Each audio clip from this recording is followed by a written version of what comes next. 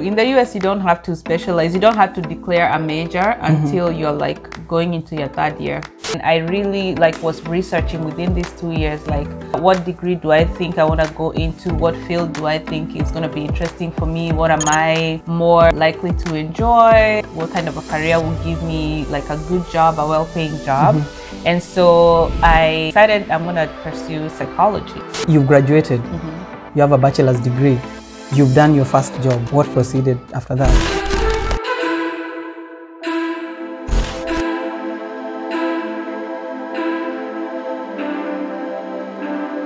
So the journey started actually very early on, when I was even still debating what I wanted to do with my life. So before I even went to Washington State University for my undergrad, I used to work in this place. And there used to be this nurse that, I was also considering nursing and things like that. There used to be this one nurse that I was like, you young girls, there was a few of us young ones over there, and we were just, we were working as caregivers. And she would talk to us, she would be like, you're very bright, you're in school right now, why don't you pursue pharmacy? I think she knew of someone maybe in her family or had seen somebody that became a pharmacist, and I guess she thought she thought it was a good thing, so she started talking to us about it. It would be very often she would just be saying, oh, you should pursue pharmacy. And I'd never heard of pharmacy before. I know about pharmacy, there are pharmacists, there are chemists and things like that, but I never considered it. So she planted something in my mind, and I think trying to figure out what I wanted to do, it became an option for me in my head. So when I was doing my elimination and just trying to figure out what would work for me and what I wanted to pursue, it presented as the thing that would work best for what I was looking for, which was a good job, which was a career that would provide me a great work-life balance. Is that how you say it? Yeah, work-life balance. Yeah, I wanted a career that would provide me a great work-life balance. And so all the other careers that I was looking into did not seem to have that option for me, and did not seem to be as appealing to me as pharmacy was. And so I ended up choosing pharmacy. Of all the careers? Of all the careers, guys, of all of them, I was like, yep, that's the one I want to do. So how was pharmacy school? Oh my God. Guys, pharmacy school was hard, okay? It was hard. I worked my tail off in that school. I really worked hard. It was hard, and it was challenging in a lot of different ways. Is there a time that you reached and you're like, I think I made a mistake and I need to go back because this is too hard for me? And maybe you are like, I think these doctors are saying things I don't understand, or professors, I don't know what kind of people teach pharmacists. Okay. Then you're like, oh, this doctor is just saying things I don't understand. I think I should go pray to my God and just exit this class. The challenges begin before you even start pharmacy school. That is the truth. Because to get into pharmacy school, first there are some prerequisites that you have to meet. So these are classes like your biologies, your chemistry, your math, your biochemistry, classes that you have to finish. So every school has different prerequisites. And so what you do is you try to match what you're taking with what the prerequisites for the school that you want to go to requires, or you try to do majority, because you also don't know which school you're gonna be accepted into and which one you won't be accepted into. So the way you get into pharmacy school is through you apply and then you interview and then you get accepted. So to be accepted, you have to have fulfilled all the prerequisites that you need for that class, and then you do an application, and you have to have at least some kind of work experience or volunteer experience, or something that shows them that why you want to be in that field and that you tried something in that field and it seems like it's going to be a good fit for you. So that in itself is very challenging, and then you apply, and then you wait to hear for about an interview, then they interview you, and then after they interview you, you wait for the letter or the email that either you've ever been accepted or not accepted. So I'm assuming you got the letter that you are accepted. Yes, I did. What was your reaction?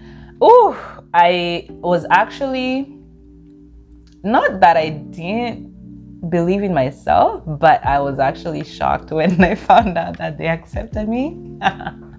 You didn't see yourself being accepted? No, or what? there was so many of us. There's always so many of us in this world. We are like what, 6 billion? There was so many How many are we? And the thing is, they always say, oh, like in my year, our class was like 120, and they said they got like over 1,000 applications. My guys, let that not scare you. If it's your choice, most likely it's going to be yours. There used to be another exam that you have to do. It's like for those people that want to go to medical school, they have to do the MCAT. And for pharmacy school, what is MCAT? Is like, oh, for pharmacy school is PCAT. It's like pharmacy, I even forget what it stands for, but like it's like a pre-qualification exam that you have to do. And then you have to score a certain number of points for them to even consider you. Okay, so most schools ask for that. In our school, the school that I went to, also required that, and until that year that I was applying, and they were like, oh, we're gonna do away with the PCAT, so we don't require it anymore. So you guys got a through pass. You're like, there's the door. Let me tell you, I had already I already had the book with me to study, and I was gonna study that summer and then do the exam like the end of summer and then put in my application. The moment they scrapped off that PCAT, because it was the only thing holding me, I just put in my application, and I was even able to do early interviewing, because sometimes they do early interviews, and early interviews is good because it's like your top choice of school, right? So you interview with them and you know early on if you get in or not, and then if you don't, then you can go ahead to apply to other schools. So I was like, okay, I'm gonna do this early application thing and then find out if I get in. So that's why I was like, because I did it so quick, I was like, okay, just let me just go ahead and do it. I didn't think that it was gonna be that fast. Oh, nice. Yeah, so here you are, you're in, and I just want to know, was there a time that you looked at whoever was teaching you, the doctor, the professor, and you are not sure whether this is the right choice you made? Oh yeah, the first classes, I was like, I don't think so, because guys, let me tell you something about medications, okay?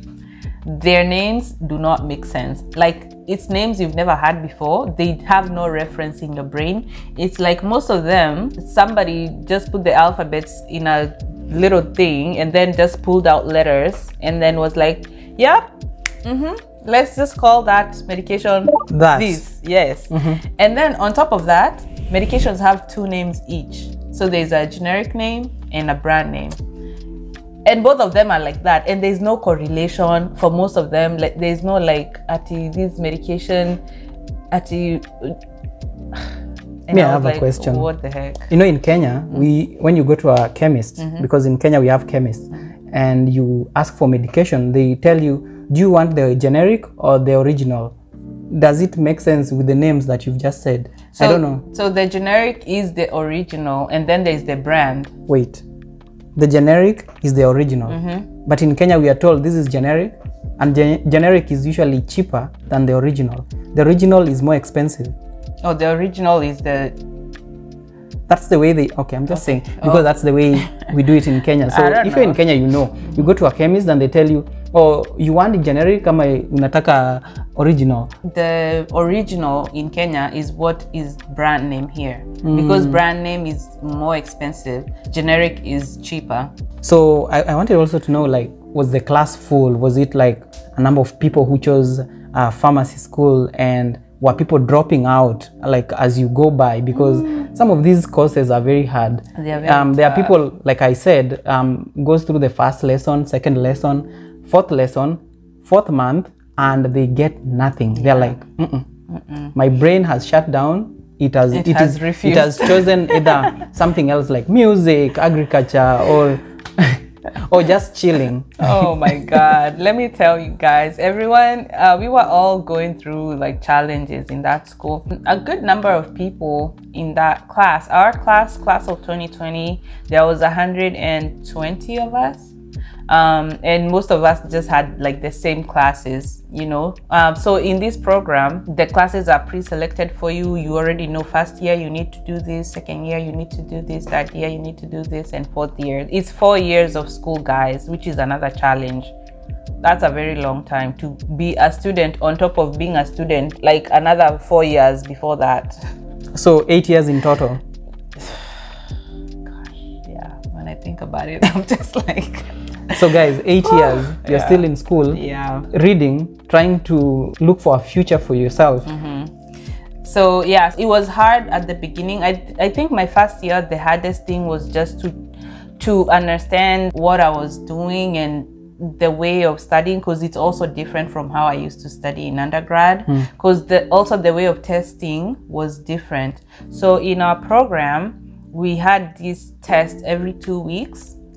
So every second Monday we would have exams, and we would have exams for like all the classes that we're taking back to back. So that was very difficult because it means you're reading for all of your classes, then taking the tests one after the other, and like you just have to shift the way that you study. And the way you study for exams in pharmacy school, it's very different because you're trying to cram names that you've never had before. You're trying to understand like pharmacology. You're trying to understand, you know, you have all these other classes. Like it was just a lot all at once, like to begin with. But then like you get into a groove, right? You start making friends. In our class, like there was a lot of people, and then you start finding, you know, a few people here and there. There was a few Africans too, which was good because then you can bond quickly and then start working together. So I found people that I can study with, and that really helped me, because we also had to score at least an 80% in every single exam that I did in that school. What? Yeah. 80%? 80%, guys, like 80%. Guys, please go through your transcripts, look at it very carefully. If you can get 80 all through, you are good to be a pharmacist. Oh my God, it was not easy. Sometimes you don't pass the exam, and if you don't it's so hard. Yeah, if you don't get 80%, you get another chance like the next Monday to do it again. And hopefully you pass that time. And then if you don't pass that time, at the end of the semester, you're gonna get another chance to do that exam again. And if you don't pass that exam at that time, you can proceed. You can move forward. So were you able to get 80% all through? I never had to repeat any courses or anything like that. Oh, wait, did I say that too quickly? No, I'm not saying I never not passed as any class. I did repeat some of the some of the exams. Some of them I repeated. I did it like the second time, but like for the most part, like, I mean, I finished school, so here we are. Oh, that's good. Yeah, so that's one of the biggest challenges, like just switching your mind over to like, okay, this is professional school. The passing mark is so high and you have to hit it every time, and it's coming quickly, in quick succession. Like every 2 weeks you have 4 exams. Every 2 weeks you have 4 exams, and each one of them carries the same weight. It's not like a CAT. The CAT has 20% and another one. All of them, if you do 5 exams, all of them carry the same weight. There's no finals, there's no nothing. Like all of them are equally important, and they are standalone. So you have to pass each one. Yeah. I'm just surprised. Why? You didn't know this? Like getting 80% all through, and it is every 2 weeks, 4 weeks? 2 weeks. Every 2 weeks you have 4 exams. And sometimes you have even, so that those 4 exams are like the core exams. So sometimes you have like other classes, like we used to have like a health what was the name of it? Like a practicals kind of thing, like more of like practicing your skills class. And we also had exams for that. So you had to show your skills. They would check your skills and see if you know how to do this, if you know how to do that. And we also had labs, actually. I almost forgot. And we would also have lab tests. So did you enjoy that period that you're in school for 4 years? Was it enjoyable having in mind that you have every 2 weeks you have 4 exams waiting for you? Were you enjoying anything? I was enjoying the weekends that I didn't have exams on Monday. I was really enjoying those weekends because the school that I went to was far away. So I would go back to Seattle at that time and like just hang out, you know, party with my friends and just forget that I'm in school, that I'm stressed out about school, and, you know, just have a good weekend. And then Sunday evening, drive 4 hours and then go back to school mode. So were you discriminated against now that you came from Africa? Oh, in school? Yeah. No, I can't say that I had any specific cases of discrimination. Just maybe one time someone was surprised that I went on to the next grade, to the next class, like to the next year. And we met somewhere and they were like, oh, wait, you're in the same class as us? I was like, yeah, we've been in the same class since first year. And they were like, oh, I thought you remained in like second year or something. So I don't know why they said that, but that's so bad. Yeah, but you know, yeah, I mean, but other than that, like I never had any, and that was not like a strong case of like discrimination. Maybe they just didn't think I'm bright enough or something. So did you graduate? Oh, yes. Because I heard you talk about class of 2020. Oh yeah. And 2020 we had a pandemic. Yeah, we had a pandemic, but I graduated. How did you graduate? I got my paper. What do you mean? I finished my classes. I did all my, oh my God. I forgot the name of the things that we did during our last year.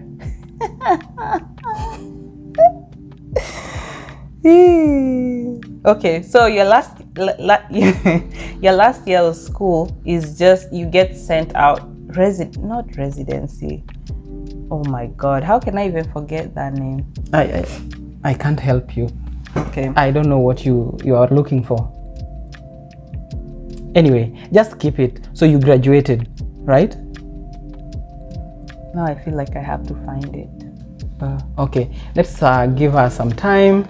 You know, pharmacists have a lot. They've been cramming all these medicines all these years. So sometimes these words may escape them. Oh my God. Yeah. Okay. So the last year of school is basically you get placed in different institutions and different kinds of settings, like a community pharmacy, a hospital, an independent pharmacy. So different places that you can go and get experience, so that depending on where you land as a job, at least you have some experience of what to expect from there. And those also count towards you graduating or not graduating, because you get graded by your preceptor, whoever is teaching you over there. They give a report of how you did and you know, that kind of a thing, and they send it back to the school, and the school grades it for you.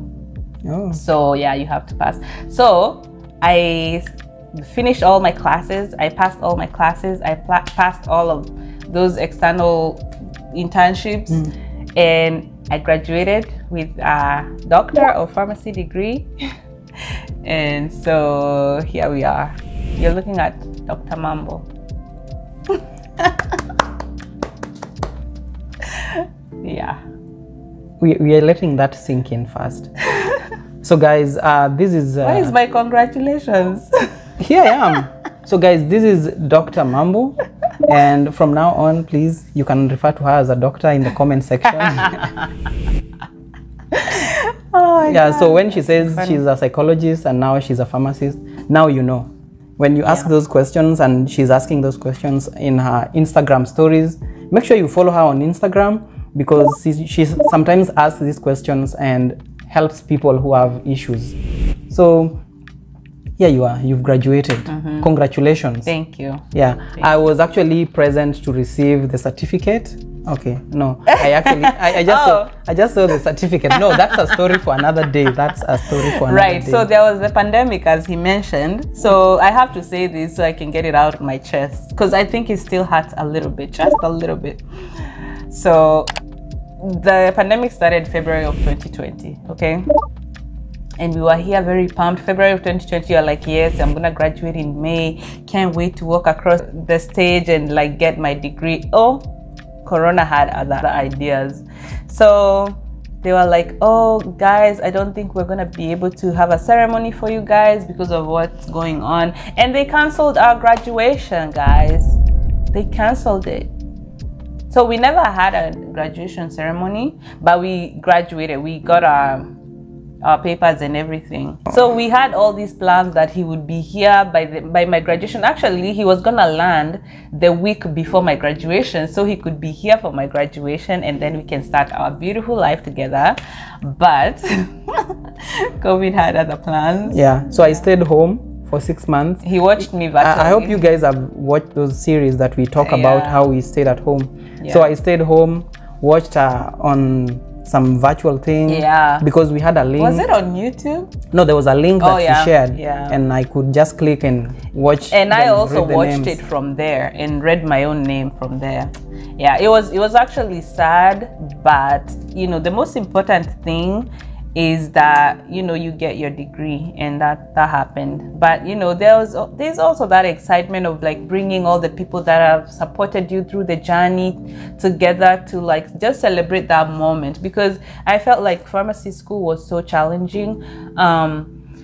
It was not easy, like going through all the classes, going through, you know, it challenges you, it breaks you sometimes you feel like you can't do it, and then you just have to pick yourself up again, and there are people that are with you throughout, you know, that journey, and it's just nice to have an opportunity to bring all of them together and say thank you guys for this, we have done it. Because it wasn't a solo effort. Even if I was the one taking the exams and doing all that, I had an army of people supporting me. And you know, if you're watching this, thank you so much for supporting me. It really meant a lot. Yeah, so here you are. You are now a doctor. Yeah. Are you ready to practice when you get this degree? Oh gosh. Or this doctorate degree? Oh yeah, let's. Yeah, so to become a pharmacist, so when you graduate with your Doctor of Pharmacy degree, you have graduated as a doctor of pharmacy, but you're not yet a licensed pharmacist. Okay. So you have to do 2 exams to become a licensed pharmacist, and that's the NAPLEX, and also you have to do a law exam for the state that you want to be practicing in. So after all of that struggle, you have the NAPLEX staring right at you. Come on, baby, come on, I'm waiting for you.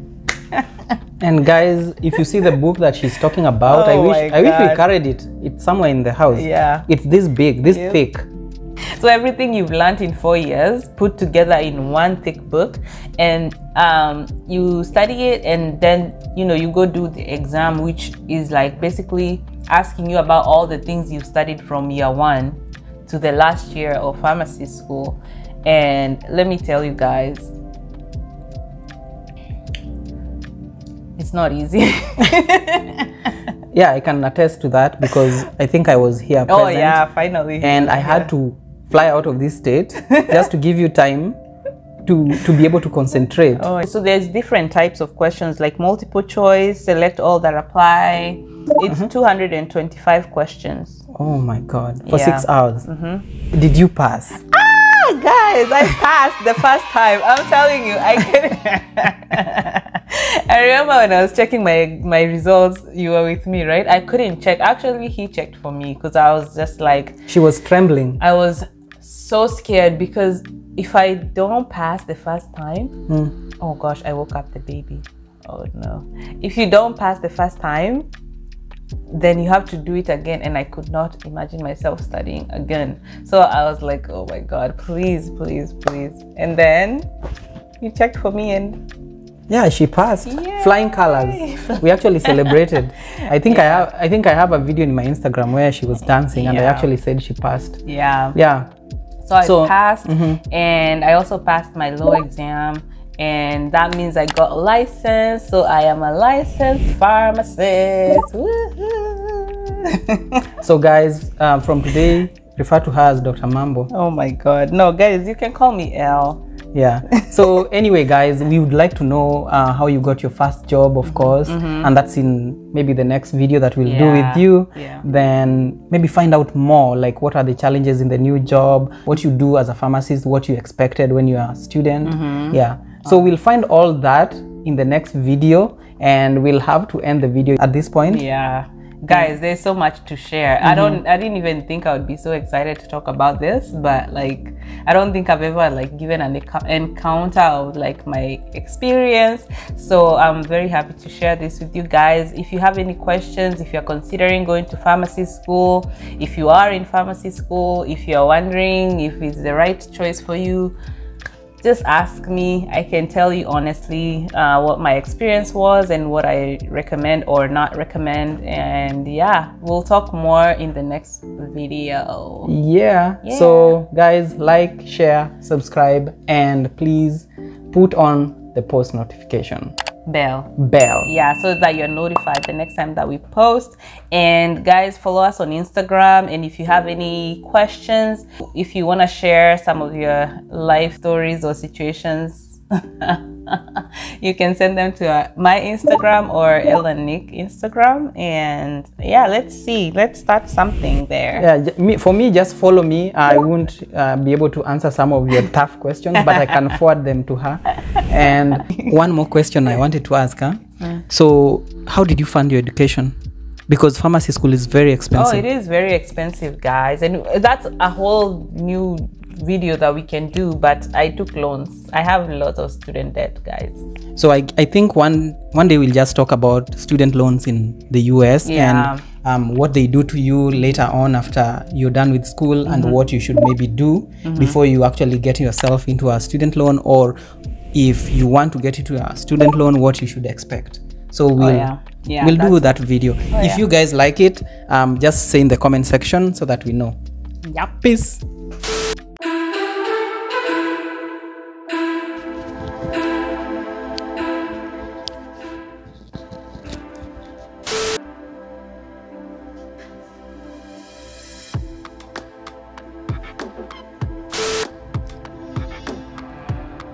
Thanks. Twende kazi. Yeah, let's do it. Guys, see you, and that's where we live. Alrighty. Bye, guys. So like, share, and subscribe, guys, and watch out for our next video. Love you.